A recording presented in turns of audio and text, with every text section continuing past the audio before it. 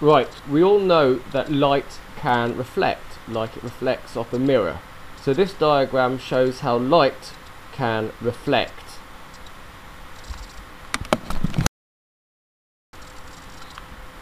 Waves, as well as being able to reflect, can also refract.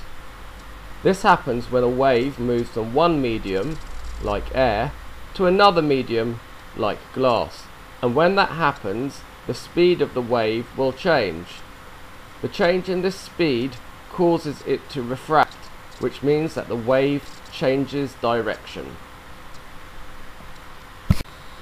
Lenses are objects, normally made out of plastic or glass, that makes light refract.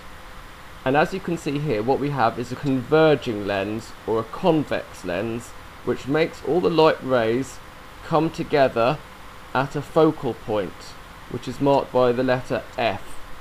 The distance between the focal point and the lens is called the focal length. Telescopes are used to magnify objects that are a long way away. A refracting telescope has two lenses to do this, the objective lens and the eyepiece lens.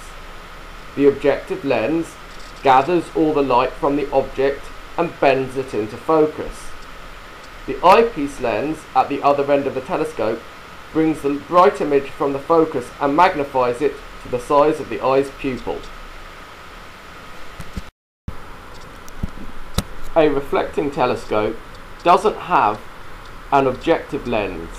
Instead, it has two mirrors it uses, a large primary mirror which is curved and a small secondary mirror which is flat.